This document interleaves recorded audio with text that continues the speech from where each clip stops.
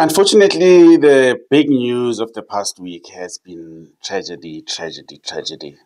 The news has been dominated by the killings in the Eastern Cape. You saw that family that was murdered, massacred by people who are suspected to have been involved in a feud with the family, and it's almost an entire family wiped out. So that it was a week ago, but it is the story that actually has dominated the news because that's the tragedy of it all.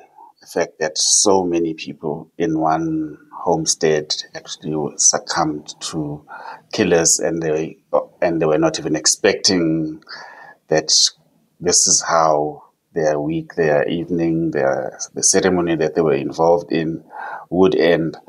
And then, fortunately, almost a week later, there's also been another tragedy in the Eastern Cape where we saw some community patrollers being murdered, five of them gunned down by unknown gunmen, also in very mysterious circumstances.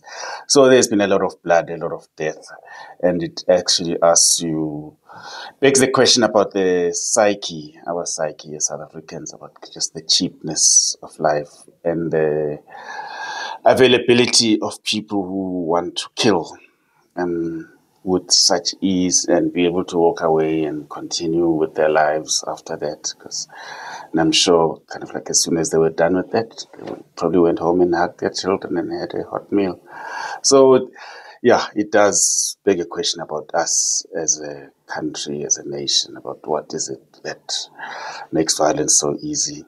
We've been desensitized in a way. Yeah, hugely desensitized. So, yeah, and then yet another tragedy, and one cannot compare the scales of tragedy, but this one really pulled at the heartstrings. And that is the tragedy of those children in Soweto who ate some snacks and ended up dying over the course of this past few days. Again, this is something that has occurred before. It's not the first time it happens. And it does seem that no lessons were learned from the last time. The authorities have not cracked down on this illegal trade, illegal manufacturing of food that is not of standard to be consumed by human beings, never mind children. So we're sitting with like families that have to bury little ones, and also in a situation where we do not know kind of like what to trust. All those people kind of like, particularly in those poor communities, do not know whether they have the protection of the authorities in terms of ensuring the safety of the food they consume. So it speaks to failure in governance, failure in following up. And I think that there has to come a point where heads have to roll. And obviously the people who sold them or sold the kids this stuff, obviously they must be prosecuted and they must end up in jail. But heads must roll at the level of the inspectorate and the people in government who are supposed to be protecting consumers. And any big events this week that we are looking towards?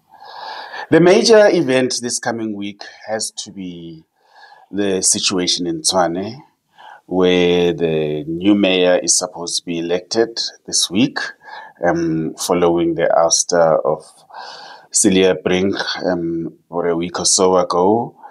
And so what has now made the story very interesting is that you have Action SA and the ANC, the very people who instigated the removal of Celia Brink, both vying for the mayorship. And it's going to be a very interesting three-way race between the ANC, it's going to be an interesting three-way race between the ANC, Action SA, and the DA. And there is going to be a lot of horse trading before that. So, the conundrum there is that the question you ask is, what did the ANC and Action SA discussed before they ousted the mayor and actually plunged the nation's capital into a crisis. And then the next question is, what are the implications of this for the health of the government of national unity, of which the ANC and the DA are the primary pillars?